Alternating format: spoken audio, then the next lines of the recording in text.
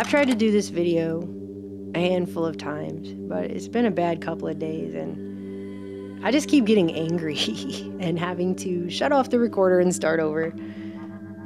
A few months back, I did a video on the fact that billionaire Facebook co-founder Sean Parker came out and, without mincing any words at all, he told an audience at Axios that the social media platform that he helped create, Facebook, and others like it, Twitter, Instagram, are literally psychologically programming the population through social validation feedback loops. And that means that we need to sort of give you a little dopamine hit every once in a while. And it's a social validation feedback loop. I mean, it's exactly the kind of thing that a hacker like myself would come up with, because you're exploiting a vulnerability in human psychology.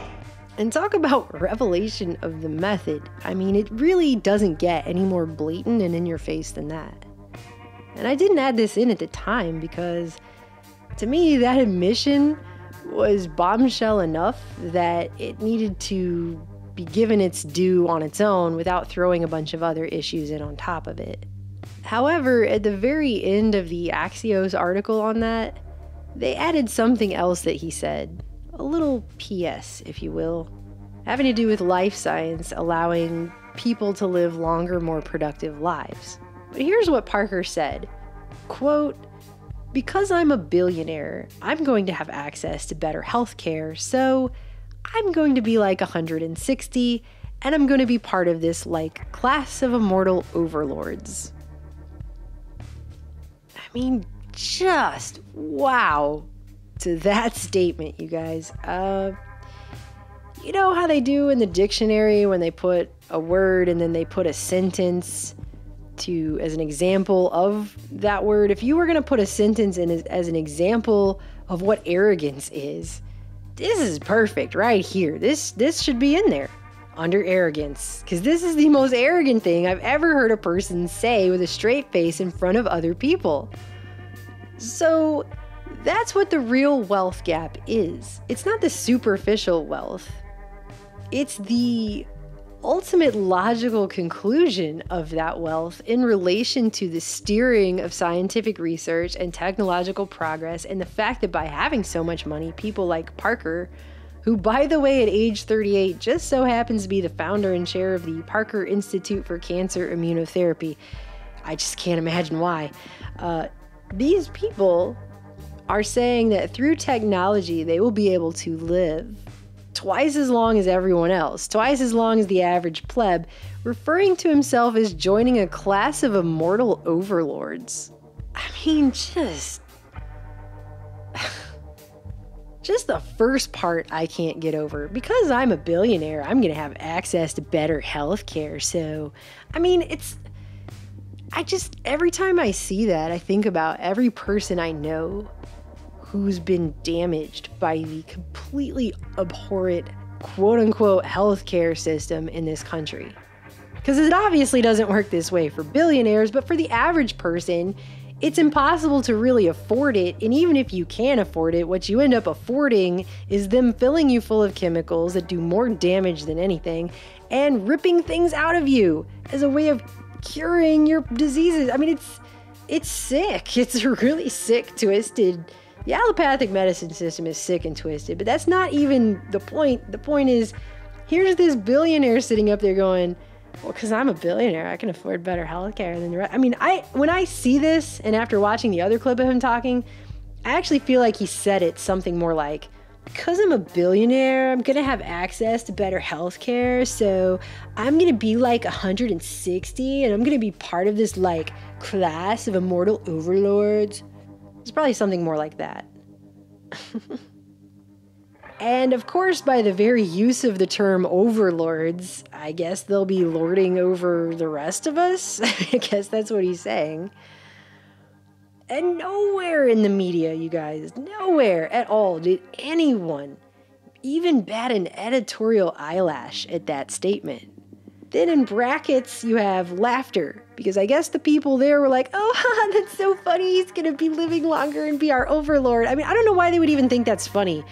I mean, you want to hope when you see laughter in brackets like that. What happened actually was those people were sitting out in the audience and they were so uncomfortable by what he said, they had the nervous laughter These guys are coming out everywhere right now, these panels and these speaking events, and they're just admitting eye-popping, jaw-dropping things to people. It literally is a point now where I think we have created tools that are ripping apart the social fabric of how society works.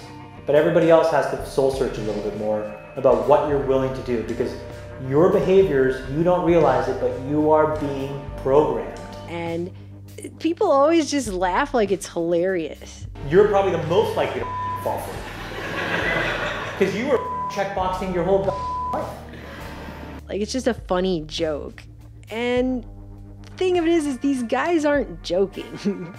If you watch the thing and you watch, I mean, they didn't put a clip of him saying that for obvious reasons, but if you watch the other thing where he's talking, he's not kidding around what he's saying. He's being pretty blatantly clear about exactly what he's saying. It's not a joke. It's not funny. They're coming out right now and they are telling you what is about to happen in society in the coming, not so distant future. In our lifetimes, in the next few decades, in the next few years, how things are progressing with all this technology that's coming out and the things that they're planning to do with it. And they're telling everyone in their face right now how it's going to be. And people either don't get it at all, or they're just unwilling to really look behind the curtain of Oz, or I'm not sure. And I get it. When people think of Silicon Valley, they think, of course, of all this tech in terms of computers and hardware and software and this idea, this nebulous idea of computer stuff, right? They don't think about how many of these guys are funding medical technology research to the tune of millions of dollars for treatments that do exactly what Parker just said, so they can live forever, or I guess at the very least live a whole lot longer than human beings naturally do on this planet at the time that we're living in right now. Ambrosia, a Bay Area startup apparently named after the food of the Greek and Roman gods, is currently injecting the blood of young people into wealthy older venture capitalists to reverse aging, apparently as a scientific study. But tell me what kind of scientific study you have ever heard of in your life where the participants pay $8,000 a pop to be in it, and it's not randomized at all, and there's no control group to verify the results against. I mean, is that, by any stretch of the imagination, does that sound like a scientific study to you? It sounds like a high-tech version of vampirism, with the modern-day veneer of medical offices and official titles like scientific study. And you have all these companies right now. I can't even list them all, but I mean, the co-founders of Google, Sergey Brin and Larry Page, they started a company called Calico, and that whole company is about finding the root causes of aging so they can reverse it and extend lifespan. And everything they're doing is, of course, being kept top secret.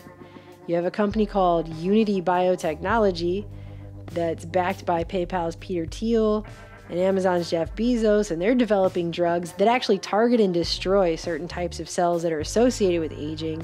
So you have a lot of these companies, like a lot of them, that are coming out. And then on the other side of the spectrum, you have people like Silicon Valley's Sam Altman. He's another Bilderberg attendee and co-chairman of OpenAI. He's also the president of Y Combinator, which is the UBI company we talked about in our short film Obsolete.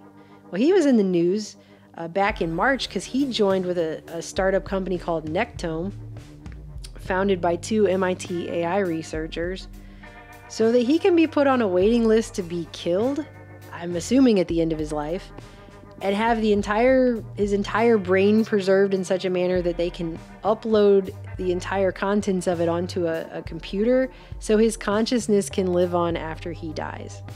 Altman told the MIT Technology Review, quote, "I assume my brain will be uploaded to the cloud." And this is a whole separate topic, the cloud. I cannot get into that in this video, but all of these, there's a lot of tech guys and AI guys that are coming out right now, and they're really pushing this idea that pretty soon we're all going to be jacking our brains directly into the cloud like it's the Matrix. We're just going to plug our brains into it. We will connect wirelessly our neocortex to the cloud. This is with nanobots that enter your neocortex. Right. And I just have to tell you guys that every time I hear one of these guys say something like that, because they're saying this is the next thing that's going to be happening in the next decade or so, or a couple decades, and maybe sooner, depends who you ask, but Just a nightmarish menagerie of every hive mind movie I've ever seen in my life just comes flashing forward to the front of my brain every time I hear them talk about it. The worms are in her brain.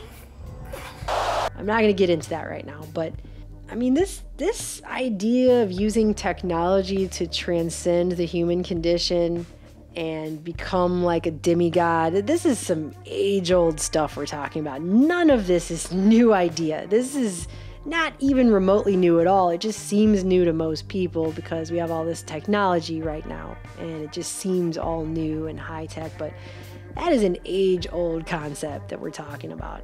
That's a whole nother video too, but this whole thing, this whole system, it is just rife with eugenical underpinnings. I mean, just the first part of his statement, I'm a billionaire, so I can afford better healthcare than everyone else. I mean, what's the flip side of that? Everyone else can't, so they're gonna die way sooner than me. I mean, that's basically what that statement means. Clearly, these are technologies and treatments that are being created and rolled out and offered to a select few. I mean, I've mentioned before how in 2014, billionaire Bill Gates did an interview with Rolling Stone where he just came right out and said, innovation can really be your enemy if you're not careful, because we can't just make new medical technologies be available to everyone. I mean, this, like that, with that kind of attitude. And the reporter says something like, yeah, but when you get into that, you start hearing loaded phrases like death panels. Yes, reporter, you do start hearing those phrases because that's essentially what the man is saying. It's not a loaded phrase, it's just the truth. That's what he's essentially saying. We cannot offer medical technologies to everyone, and they might die younger or sooner or whatever because their life, it's just not the same value put on that life as a billionaire's life. That really is ultimately what's being said. I mean, the obvious takeaway is these things are made so outrageously expensive in the first place so that only certain people who are super rich can afford it. Look, I live in a country right now where if I go into the emergency room and they give me an aspirin, something that I can buy a bottle of, down the street at Walgreens for like $3, if they give me one aspirin, they're going to charge me $18 for it. And you can't tell me, nobody can tell me that's not by design that we have that situation going on here. And it's funny that reporter brings up the loaded phrase of death panels because it reminds me of former White House special advisor on Obamacare, Ezekiel Emanuel, Rahm Emanuel's brother. You guys remember him? He was one of the co-authors of the Obamacare legislation. And he came out and wrote an entire op-ed in The Atlantic about why he hopes that he dies at 75 because that's the optimal age to die. And it had charts and it was all about how basically after the age of 65, you're done contributing to society and your worth to society is dried up. There's nothing important for you to do anymore. Your creativity is gone and you're pretty much just going downhill towards death. So your life is basically of no value to society after that point. And so at age 75, you should just go bow out. Like it's a stage play, you should just exit stage left. I would love to revisit this when that guy actually hits 75 and see if he's going to stand by that statement. But I would just go ahead and add that what he's really saying is that's for the majority of everyone else. It's not for people like Sean Parker over there sitting up on stage totally bragging about the fact that he and his Silicon Valley elite friends are going to be in a class of what he describes as immortal overlords.